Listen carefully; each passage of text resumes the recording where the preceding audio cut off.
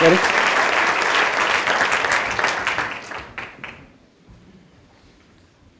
How y'all doing? I'm the last man standing. Sorry, it really sucks to be the only person standing between you and happy hour. Let's stretch. Don't get up. Just lift your arms up. Stretch for just a second. We're 11 minutes away from being done. Okay. Let's get serious for a minute.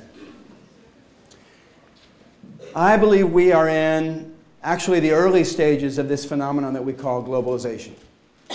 And if you look at the data, it's quite clear over the last 20 to 30 years, the lowering of trade barriers around the world has led to a dramatic increase in trade.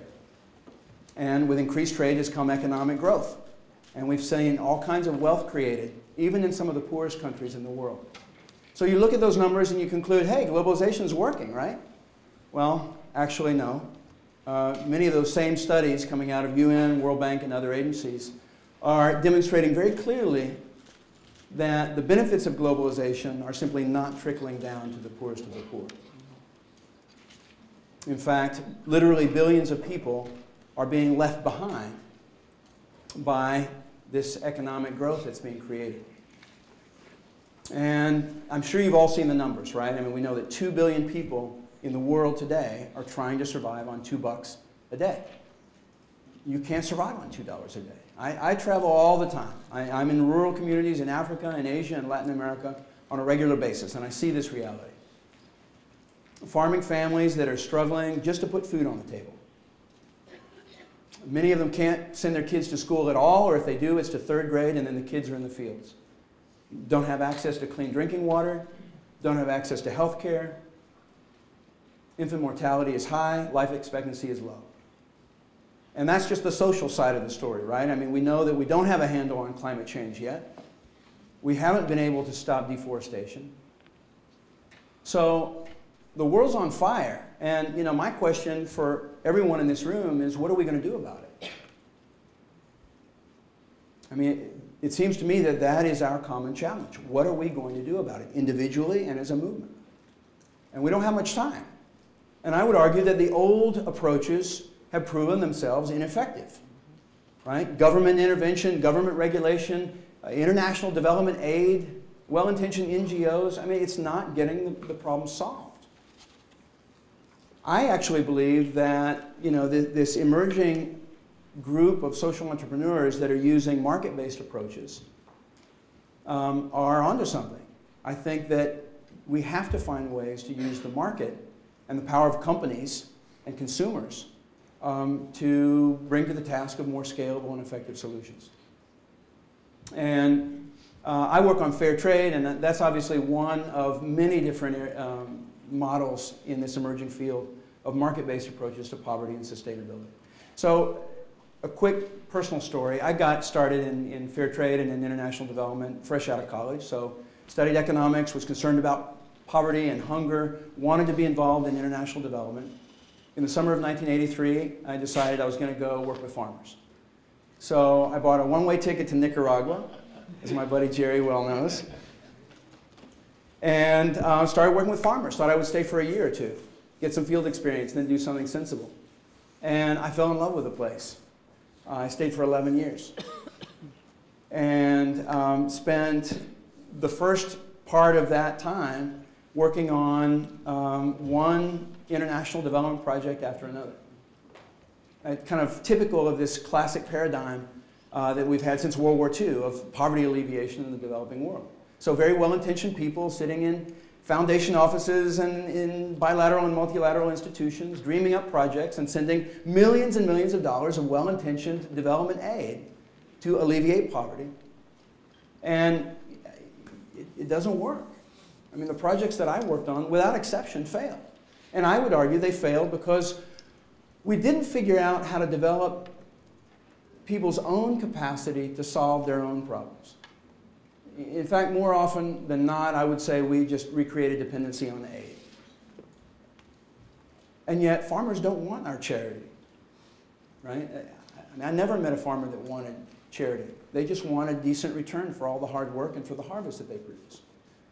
So I became disillusioned and totally disaffected with the scene and was about to bail on the country, and totally by accident heard about these crazy people in Europe that called themselves fair traders and who were offering us a dramatically higher price for our products if we could just get our farmers organized and sell direct. I was working with coffee farmers at the time. That first year, I only got 24 brave souls to sign up. And we filled 1 container of coffee. We shipped it to Europe. We got $1.26 per pound for our coffee at a time when the local market price was 10 cents a pound. Now, most of these farmers were like 1-acre farmers, so they produced roughly 2,000 pounds of coffee each per year, right? So they would have made $200 total cash income for the year. Instead, they made $2,000.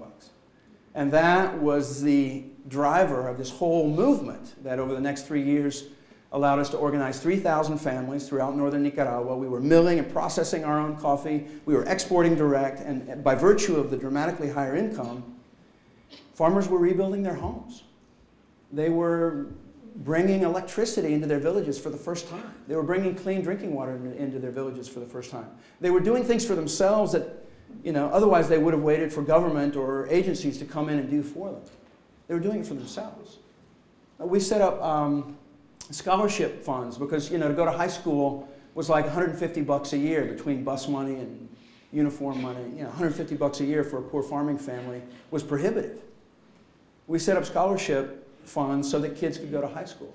My buddy Santiago Rivera in Somoto, his daughter Yolanda was the first girl in their entire village to ever graduate from high school, thanks to one of these scholarship funds set up with fair trade premiums. And last year she graduated from college, and she's working in the health sector. She's back in the community, and she's this amazing role model for all the girls in that village of hope and of dreams that can come true, of something better.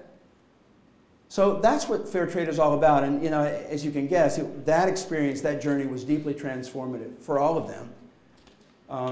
This amazing development process that wasn't driven by anyone's charity, but was just driven by this simple, powerful concept of a fair price for a great product. So that changed my life too, and it led me to come back to the States and launch Fair Trade USA. And in 12 years, we've built the fair trade market here in the US into a $1.2 billion market. Roughly 1 million farmers around the world now meet that fair trade standard for social and environmental criteria. They get inspected and certified every year, much like an organic inspection. And that allows them to sell to fair trade buyers anywhere in the world. On this side of the market, we have more than 800 companies that are now buying direct, paying a better price. And for the farmers, what it means is better income and a vehicle through this direct market linkage of rising out of poverty based on their own efforts. But there's something in it for the companies too, right? I mean, the companies are finding that this model and similar models are helping them stabilize their supply chain, which is top of everyone's list these days, right? Stabilize the supply chain, improve reputation, right? And also tap into this growing consumer segment that we call the conscious consumer segment of enlightened consumers that are looking for great products that also are kind of consistent with our values, right? Great products that also make us feel good. So I would argue that what these companies are proving is that globalization itself is in a process of evolution. If the old version of globalization pitted profitability against sustainability, right? So to the extent that you were sustainable and responsible and cared about, the workers and farmers in your supply chain, you were less profitable, and vice versa, right? What some have characterized as the race to the bottom. I would argue that the new version of globalization that's emerging and growing very rapidly is this notion that so many companies have embraced that you can actually be profitable and sustainable at the same time. That conflict can be eliminated, and in fact that you can use sustainability and corporate social responsibility as a tool for growth and profitability. And that's what's so exciting, right? Because if we can make doing the right thing profitable for corporate America, then we've hitched ourselves to the most powerful horse around. I came up here when I moved back from Nicaragua, I thought fair trade was all about and only about farmer empowerment. And what I've learned over the last decade is that this model and other models of sustainability are just as much about our empowerment, about our journey, as it is about theirs. Right? I mean, I know that everyone in this room cares. And I believe that most Americans care. I don't believe that most Americans want to eat a bar of chocolate if they knew that there was child labor in the production of that cocoa. I don't believe that people want to eat bananas knowing that farm workers were sprayed with pesticides in the process, right? We want products that are consistent with our values, with our own ideals. The problem is Americans don't know how to get involved. We don't think our voice is heard. I mean, half the country doesn't even vote. What more proof do you want than that? But we all eat, right? We all wear clothes, except for some people in Berkeley that live down the street from me. Right?